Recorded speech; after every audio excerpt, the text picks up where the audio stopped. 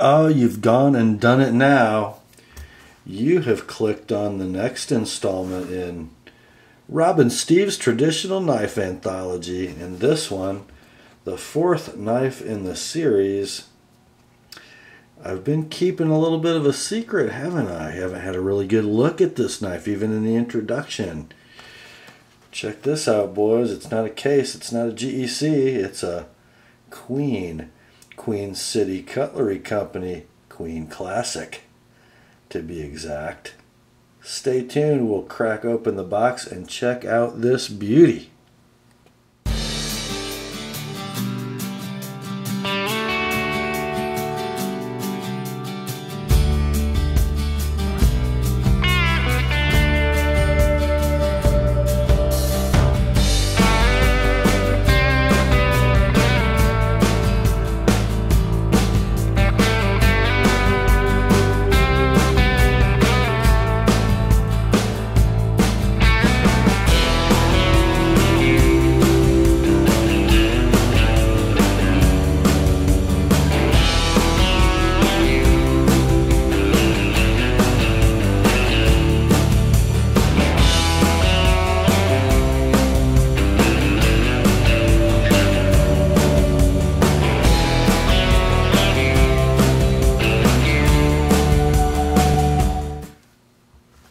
Hi gang, Rob here. It is the evening of 28 May 2014, and yes, we are going to talk about, look at, examine a QCCC Queen Classic Traditional Pocket Knife tonight. And oh man, just get ready. Get ready. We're going to open the box. Oh, here it is. Got to be careful. Queen uses a sort of case-like tissue paper to wrap their knives in, and it is a little fragile.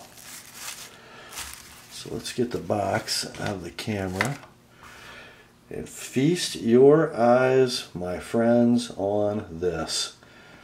Before I start yapping, I just want to give you a nice 360 of this gorgeous, gorgeous large Congress knife from Queen. Would you look at what the light does with this knife?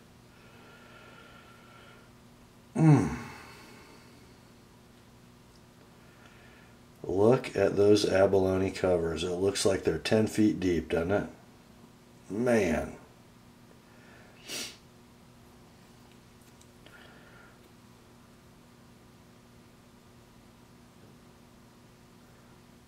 No gaps. Everything's beautifully flush. Oh, I'm going to set this down.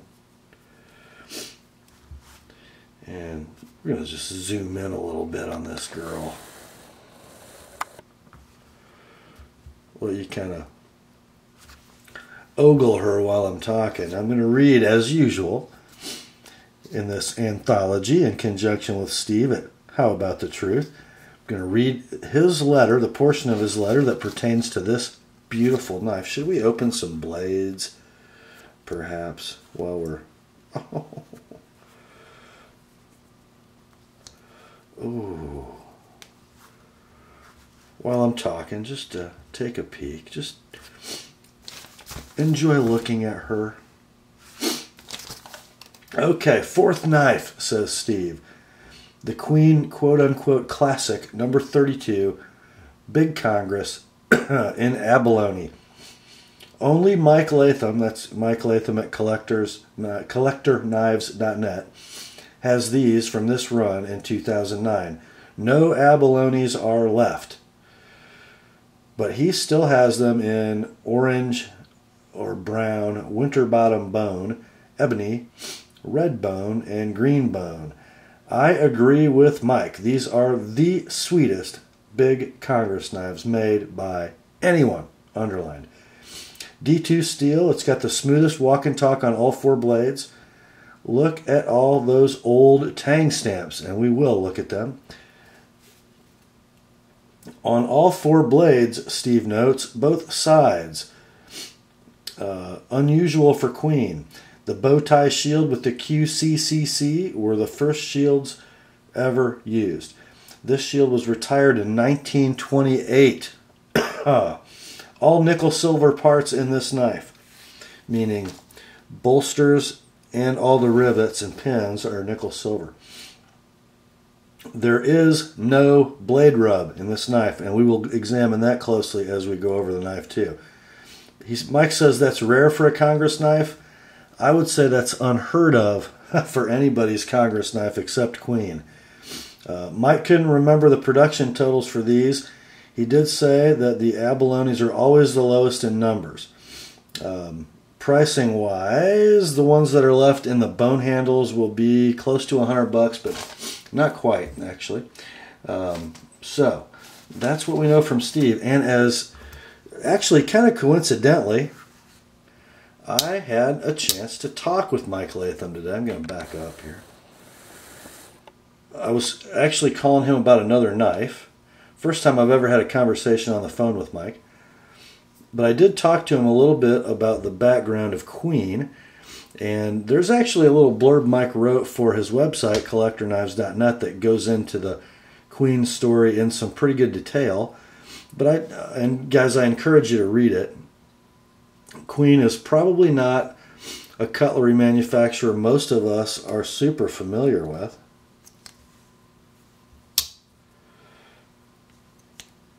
And they do have a pretty cool story. Man. So I'm going to give you a little bit of background as I know it, so we can kind of know where this knife comes from.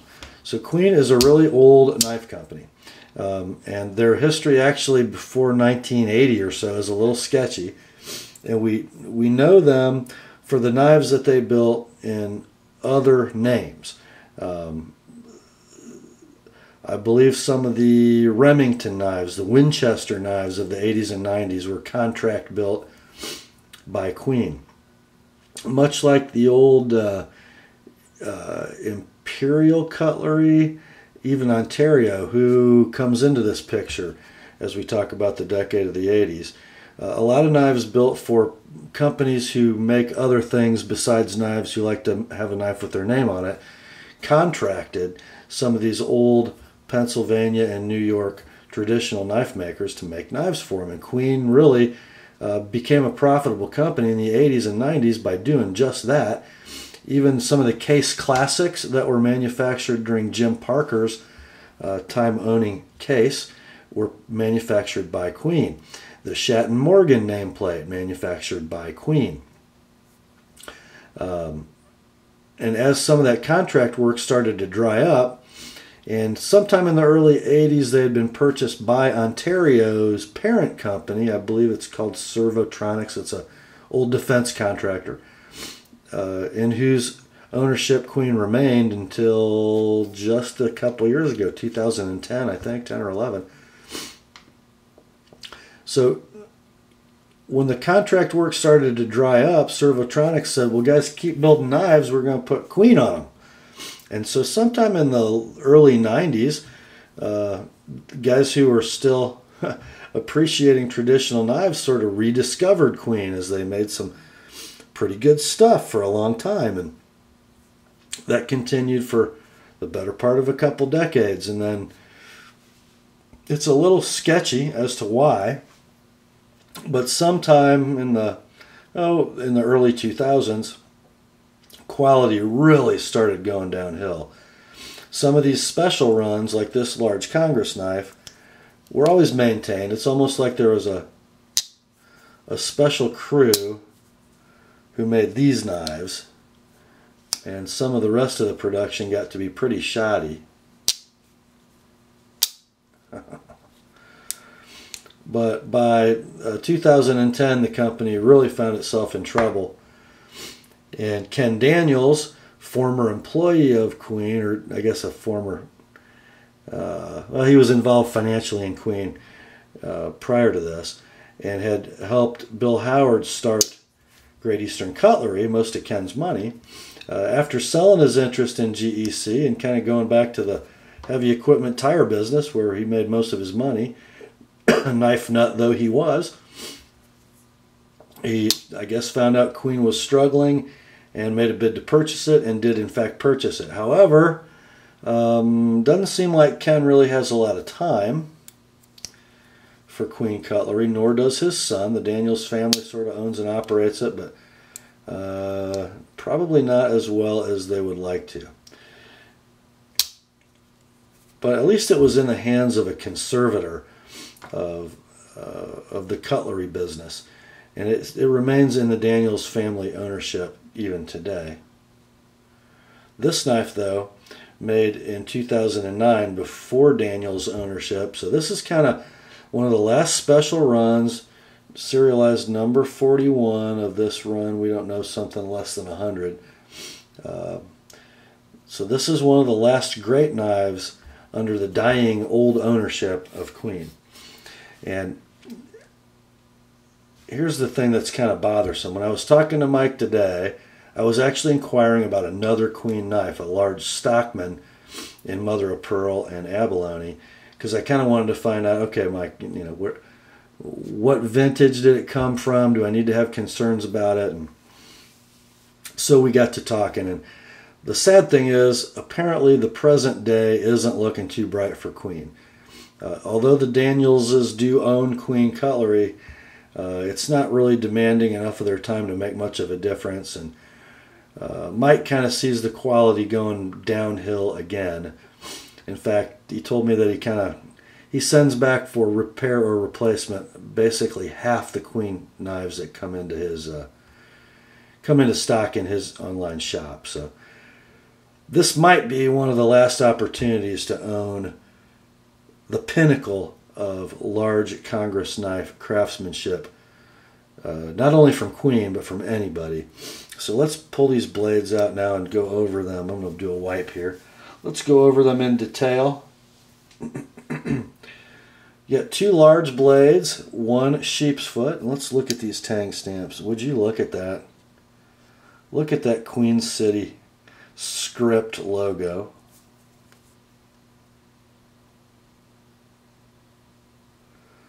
And guys, we'll be able to make this out when we watch the video better than I can now through the viewfinder. That must be the Queen Cutlery crest. Blades are D2. You might notice a little bit of inconsistency in polish. D2 does tend to orange peel a little bit, kind of like VG10. And on this sheep's foot blade, we've got a little orange peel on one side, a little less orange peel on this laser etched side. Now I can read it. It is the Queen logo with Titusville, PA on that tang stamp. On the sheep's foot blade, we've got a nice sharpening notch. Our bevel grind is scant but sharp, pretty thin behind the edge.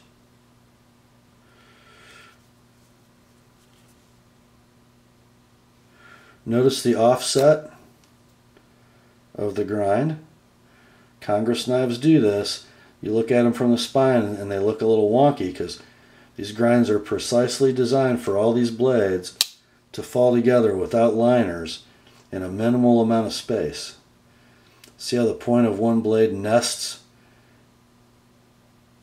sort of in the ricasso of the one opposite it? Pretty cool. And then the other sort of main blade is more of a Warncliffe than a sheep's foot.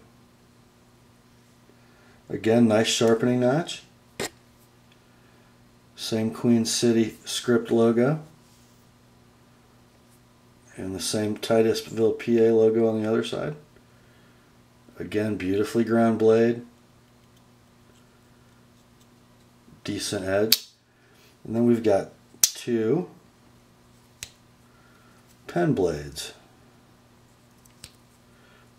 Almost identical.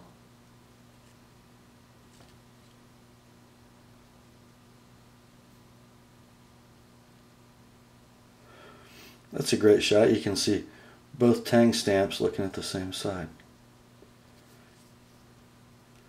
Gorgeous pen blades. I didn't really read the laser etch. Oh yeah, we've got the Queen City Cutlery Company Classic Abalone. So it's almost the same logo that is on the box. The same shield and streamer. Just a little different verbiage. But guys, what I really want to get to on this knife is the action. I was talking to Mike about this on the phone today. We're so used to case knives with, you know, no half stops and kind of slushy opening. And, you know, we've grown used to, over these last few years, Great Eastern cutlery knives with, let's face it, pretty heavy actions. Great walk and talk, but very heavy actions. This knife is something different than both of those. It's the blades have a very free action, but look how they hit the half stops. And Mike was talking about this. He says when a blade hits dead on the half stop and doesn't move, you know the knife's too tight. But when you rock it to the half stop and it kind of over travels and springs back, you know, like Roadrunner coming to a stop, that's when you know you got kind of the right one. And that's what these knives do. I don't know if you can really see it on camera. You can definitely see it with the naked eye. I don't know if my camera's fast enough to pick it up. But it kind of hits the half stop and goes a little bit past it, and the feel, it's super free and super positive. I mean, it just kind of finds that half stop all by itself, and just, it really inspires confidence. You know, if you're kind of closing the knife with the thumb, there you could see that sort of bounce off the half stop. It's so smooth. I mean, oh. A video is not going to do this justice. It's almost like if a GEC knife were like a cold steel, this knife would be like a Sebenza, if that makes sense to you modern folder guys. It's just a different, more refined, more luxurious knife. Wow. I'm going to open all this thing up and let's take a look inside. Try to do this without cutting yourself. Okay, now I haven't cleaned this or anything, and I know Steve keeps it really well oiled, but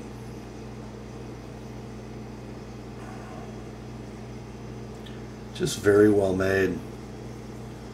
Remember, this knife's been sitting around for 5 years.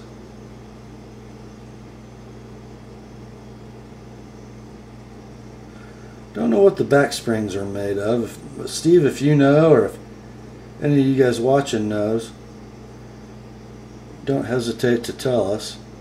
Don't know if they're a carbon steel or if they're D2 as well.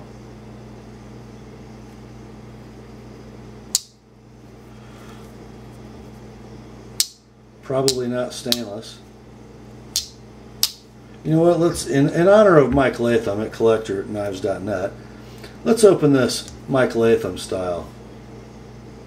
Oh. he makes me cringe on every one of his videos. If you guys watch his little 360 videos, he always opens to the half stop and then he puts the pad of his thumb on the cutting edge and opens it the rest of the way. You can't do this after I sharpen one. Trust me. Just look at the precision that has to go into making that knife without any rub. And guys, I got to tell you, I'm not a big Congress knife fan, blade wipe time. I'm not a big Congress knife fan because of that. Even my little medium-sized case Stockman 3-blader has blades running into each other all over the place. I don't like it. It doesn't happen on this guy.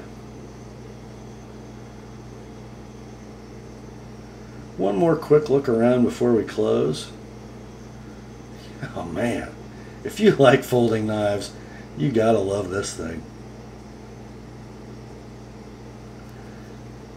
that is all for tonight, my friends, and this is the last one of the first batch from Steve, How About the Truth, for the Traditional Knives Anthology. So these will be getting packaged up tomorrow and sent back to Florida, and I can't wait to see what he sends us next.